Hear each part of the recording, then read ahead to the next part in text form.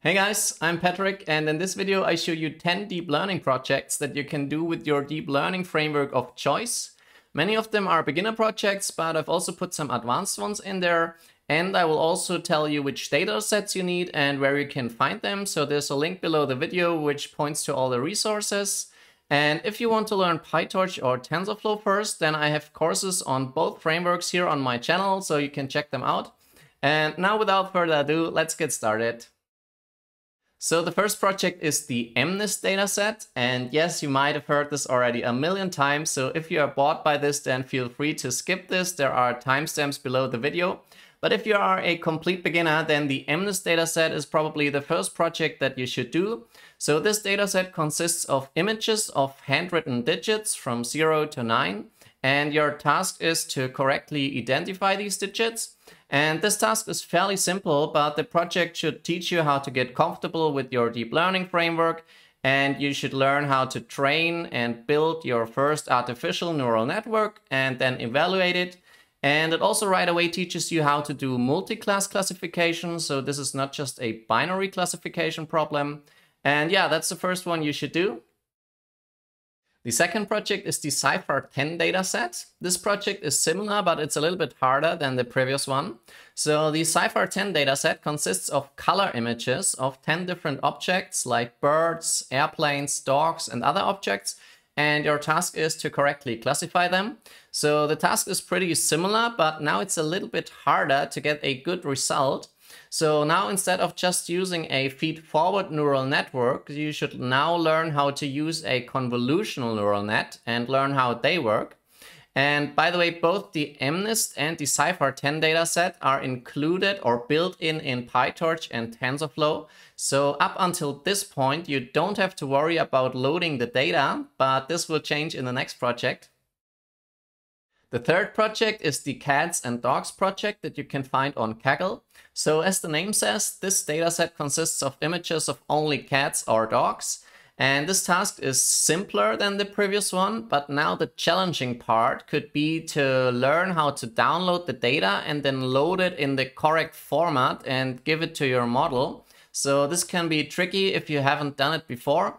So try this out, and if you're really ambitious, then you can even submit your results to Kaggle and compete in your first Kaggle challenge. And to get a really good performance, you might try out a technique that is called transfer learning. So this is a very important concept in deep learning that you should learn sooner or later. So now would be a good point to try this out. And if you don't know what transfer learning is, then I have a tutorial here that you can check out.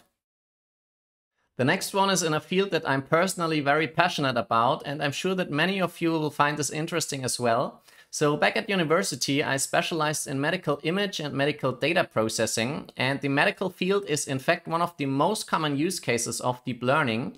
There are a lot of applications out there that help to detect diseases or help physicians to make their diagnosis. And for example, if you search Kaggle, then you will find many challenges that deal with medical data. So here you can help to improve these applications and bring your knowledge to a good use. I selected one particular project for you here, which is relatively easy for beginners. So this is about breast cancer classification, where you have to train a model and correctly classify the cancer subtype based on 2D medical images. So breast cancer is the most common form of cancer in women, and accurately identifying and categorizing the cancer subtype is an important clinical task. So if you can come up with a reliable automated method here, then you can save time and reduce the error in hospitals. Up until now, we had 4 computer vision tasks, so now let's switch the field and go to natural language processing, or NLP. This is another field where deep learning is widely used. So now instead of images, we deal with words and sentences. And to get started, I recommend the disaster tweet project that you can find on Kaggle in the NLP Getting Started section. Here you have to classify if a Twitter tweet is about a real-world disaster or not. Now this is a good time to learn about RNNs, recurrent neural networks, and LSTM, long short-term memory. These are 2 special types of neural nets that typically perform really well with text data. Now this will be a little bit more challenging, so we slowly leave the beginner projects and go to the more advanced ones, but it's absolutely worth learning about this. Next, I suggest a project I think almost everyone will enjoy, and this is about chatbots. So build your own chatbot from scratch and put it to test with a simple example application. To get data for this task, I can point you to 2 open source datasets that should be enough for the beginning. The first one is the conversational question answering dataset provided by Stanford NLP. And the second one is the Google Natural Question dataset. So if you don't know how to get started here, then I have a nice tutorial where we implement a chatbot from scratch together. And I promise that once you've understood the concepts of RNNs, then building a chatbot, maybe not a very advanced one, but still a decent one, is pretty doable. And this will be a ton of fun. Now let's go to a task that almost every company needs. So have a look at Spotify, Twitter, Netflix, YouTube. They all need recommender systems. So based on the information they collect on the user, they want to suggest other content that the user might enjoy. And to get started with recommender systems, I'd suggest the movie recommendation system. So for this, you can either use the MovieLens 100K dataset, or you can use the official Netflix dataset that you can find on Kaggle. And now this is also a good time to learn about a technique that is called collaborative filtering.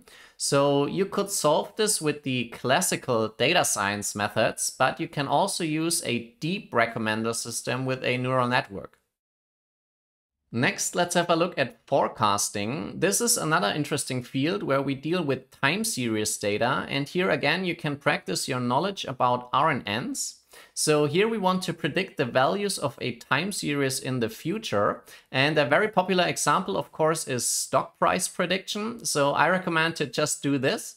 And to get data for this, I actually recommend to scrape or download your own data from Yahoo Finance. This is not too difficult, and there is a dedicated Python package, yfinance, that you can just use. So get some data and then use the data up to a certain point in the past to train your model, and then evaluate it with the data up to the present date. And then with this, build a model to finally predict the prices in the future.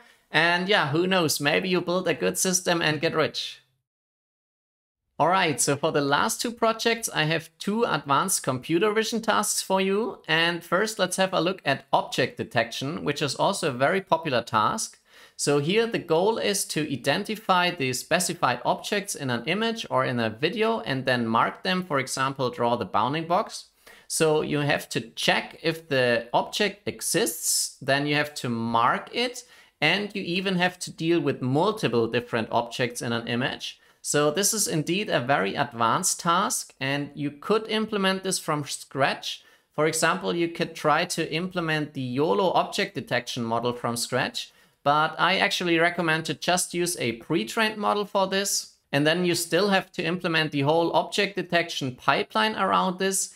And you also have to learn about OpenCV here. This is a very important library in computer vision. And for example, here it's used to draw these bounding boxes. And as datasets, I can point you to the raccoon datasets. Yes, here you have to recognize raccoons, or to the annotated driving dataset, which is used to train self-driving cars.